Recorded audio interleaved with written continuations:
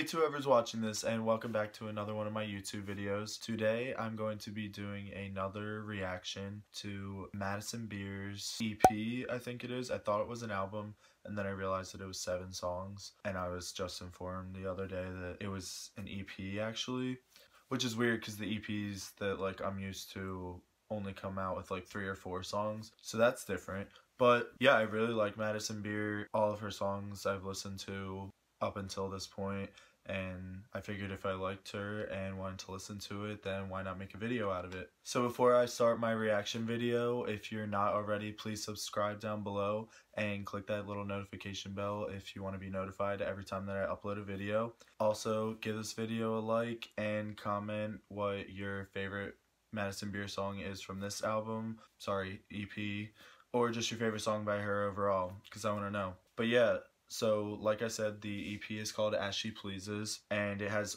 7 tracks. The first one's Dead, which I've heard before, it came out a while ago. Fools, Heartless, Tyler Durden, Home With You, Teenager in Love, and Say It To My Face. And I've also heard Say It To My Face. So basically this album is 5 new tracks from me, but I'll play them all. So yeah, let's start out with Dead. You could be here but you're there. You could be anywhere, and these days I don't even care. No more, baby, no more showing up when you're not sober at my front door. Just say hello tonight. Trying to fuck me in my mind up. It's a reminder you're a liar. You say you can't live without me, so why aren't you dead yet? Why are you still breathing?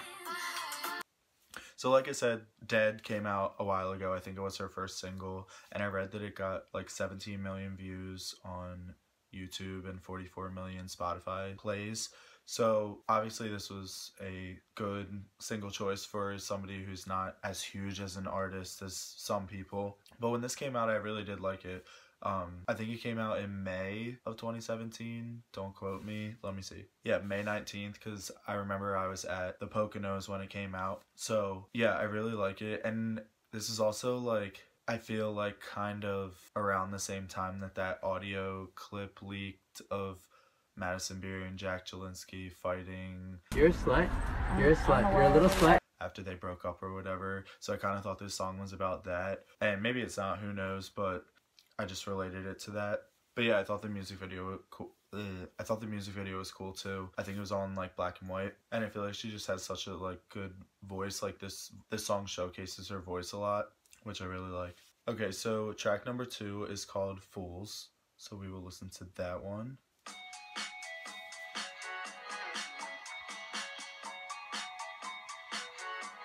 Does it ever cross your mind? Oh no, she wants to be in somebody else's photos on the low low.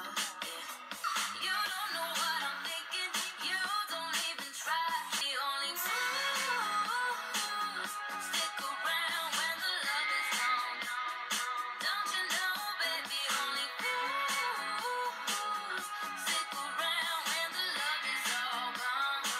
I don't know why, but initially when I'm like listening to this, I feel like it kind of reminds me of like early 2000s music for some reason. And the song reminds me of another song that's like in a movie, or like feels like it could be like different words with the same beat that are playing like on a beach or something. I don't really know why I think that. It's just something that comes to mind, but I really like the chorus and how she's saying fools. And I like when she goes up in her vocal range and then comes back down. Like, I just think it brings a lot to the chorus.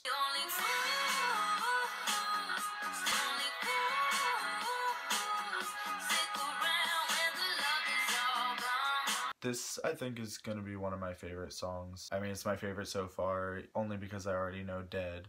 But yeah, this was a good song to like start out the EP, I think. And the next one is called Heartless.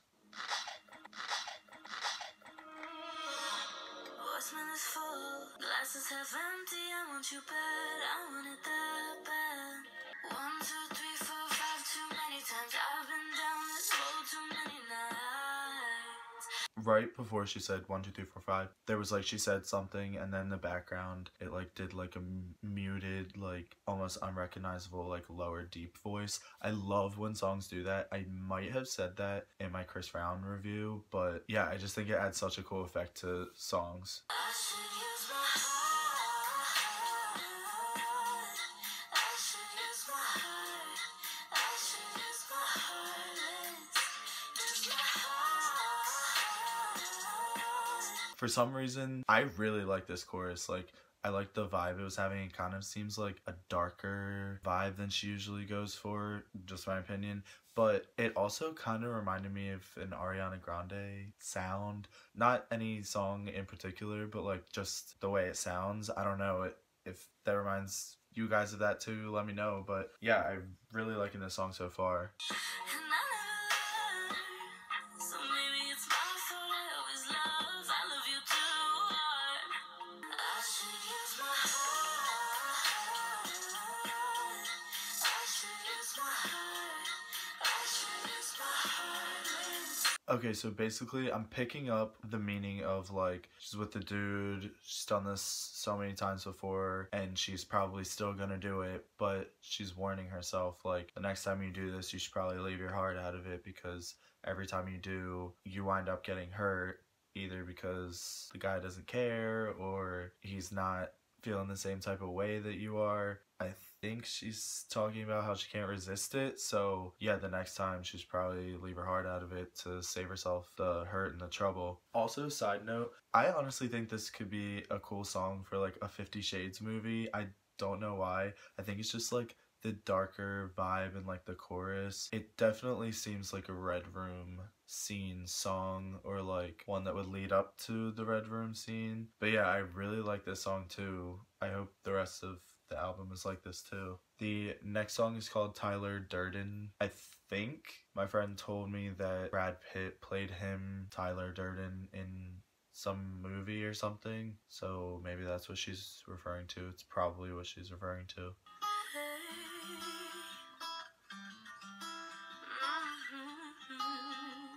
With my fingers in your mouth, you're only speaking vows, and I like it. And with your hand around my throat, I don't wanna see you go, 'cause I like it. I'm in love with Tyler Durden, that's why this shit ain't never working for me. I'm in love with a fantasy. Okay, so she's saying like, okay, that's already half the song. I just looked down and saw. But the reason her relationships never work out is because she's in love and fantasizing about one that's never gonna happen, because the guy that she's fantasizing about having a relationship with isn't real, made up character. So yeah, I could see like where she would be coming from. Yeah, what you gonna do? Yeah, so this is definitely a slower song. I like it, but I don't think that I like it as much as I like Fools and Heartless, only because those are more my type of like music that I would listen to all the time. Not that I wouldn't listen to this on occasion, but yeah, I think this is definitely out of my favorites, but it still is a good like EP cut. I was about to say album cut, but it's not an album, so. Alright, the next track is called Home With You, and my friends told me this was good, so hopefully it is. I ain't got no time for no games. Tell me what you like, but it's never gonna change. So you do what you wanna do. And I'm not going home with you. And keep on ignoring you, so you're aware. I don't go around giving my thing up. My thing up. Some respect. I ain't got no time for no games. Tell me what you like, but it's never gonna change.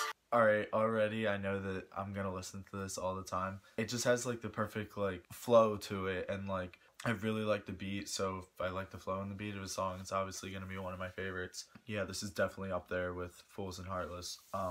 Basically she's saying like she can go out and not have to go home with somebody, even though he's gonna buy her a drink or compliment her or something. She's saying like, that's cool, but I still don't have to go home with you. Like, you can do or say whatever you want, but it's still not happening, which honestly I think can fit in with today's society and all the stuff that's going on in Hollywood, which is probably why she included this, I'm assuming, because there was probably a bunch of other songs that she recorded for this. But yeah, it's kind of a bop, so I think I'm definitely gonna listen to this a lot. Okay, the next song is called Teenager in Love, which is kind of ironic because isn't she only 18? Or maybe it's about her being 18, I don't know.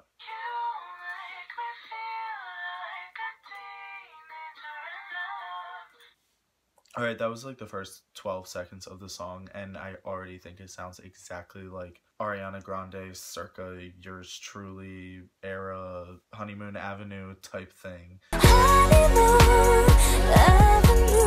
Maybe that's just the beginning where it's like muted. I don't know, it sounds like jukeboxy almost. I don't know if that's a thing or if anybody even knows what I'm talking about, but yeah, that definitely sounds like Ariana Grande.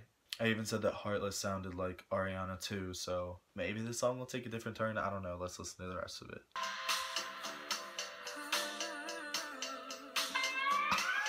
Yeah, okay. Even like the beat and like the little oohs in the background, like it sounds exactly like her.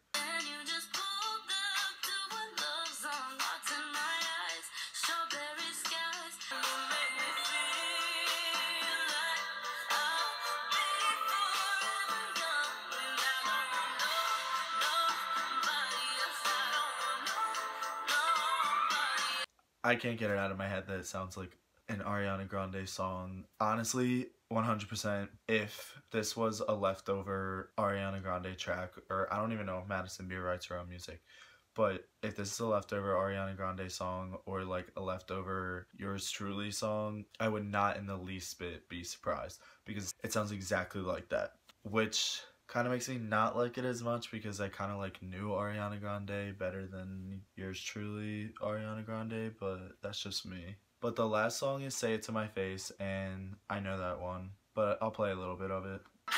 Making a fool of me now. Tell me, baby, what's the situation? I've been racking on my brain, just want some answers if I ask you, but I know you'll never say it to my face. Yeah, this was one of my, I wouldn't say it was like one of my favorite songs, like I don't listen to it all the freaking time, but I definitely listen to it a lot. I like it more than Dead, and I especially like the last chorus where she's like going ham, like raspy, like screaming her heart out in the chorus. Like I'll play a little bit of that part that I really like. Tell me what's your allegation? You're accusing me of something I don't wanna be mistaken. I'm just asking you to say it to my face. Yeah, I really like that part. So yeah, the reaction, I'm sorry, is really short, but it's over. It was only 7 tracks. I knew 2 of them, so it was basically only 5 new ones for me. I would definitely 100% say that my top 3 are Home With You, Fools, and Heartless. I loved all 3 of those. I loved everything about them. I think her voice is so soft and elegant in Heartless, and she goes ham in Home With You. And like I said, I really like her high notes in Fools. Yeah, I didn't really think she sounded like Ariana Grande in all of them. And I didn't even before this album, EP. But yeah, I don't know why I did now. Just reminds me of that. But yeah, definitely Fools, Heartless, and Home With You I will be listening to all the time. And if you guys had a top 3 or if you had just a favorite song, please let me know down below. I'll chat with you. But yeah, and if you want me to do any other reactions by her or by anybody else that came out with music recently, also let me know because I'll be happy to do that. And yeah, overall I really liked this album. I would probably say like 5 out of 7 tracks I really like, including Dead and Say It To My Face. So I would probably give it like a 7 or 8 out of 10 overall. But yeah, thanks for watching and thanks for listening with me, and don't forget to subscribe down below, click the notification bell, like this video, comment your favorite song, tell your friends, do whatever you want. But thanks, I appreciate you watching, and I will see you guys in my next reaction or my next video.